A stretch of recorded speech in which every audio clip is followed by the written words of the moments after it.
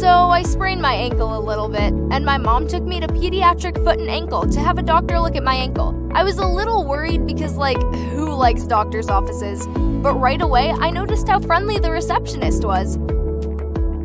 She gave us stuff to fill out, and then a medical assistant came to take me to the doctor. I was a little hesitant, but oh well.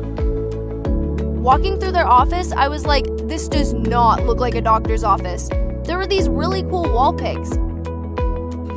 I saw a kid on a scooter that looked like he just got a cast on his foot. And some other kid was getting his foot x-rayed. He didn't look scared at all. The staff was so friendly, so I was like, this isn't so bad.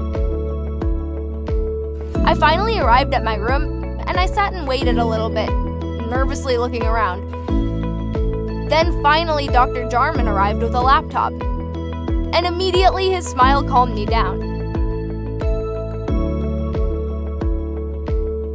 He asked me to point where it hurt, and I showed him. So he kind of felt around my ankle until he knew exactly what was going on. I was like, okay, sounds about right to me. He explained to me and my mom what was going on with my foot in so much detail. And then the medical assistant came back in and put a really long sock on my leg, followed by a boot, which I was like, whatever, my ankle feels different, but if it helps, I'm game. And that was it. The receptionist gave me a lollipop for all my troubles, and I told my mom, let's bounce, we are done. All in all, I can say, not bad at all, not bad. I'm excited to start running again.